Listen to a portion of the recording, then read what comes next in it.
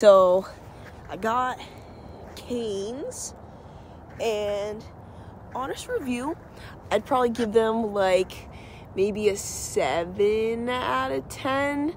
I do love my Crocs, but coaching in Crocs is not very professional, and these are just a little step above that.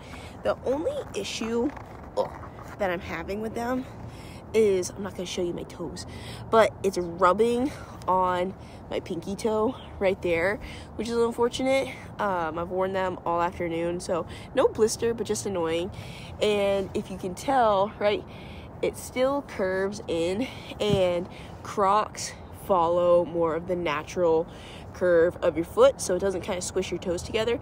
I like them, they're stylish, but I'm still a big fan of Crocs.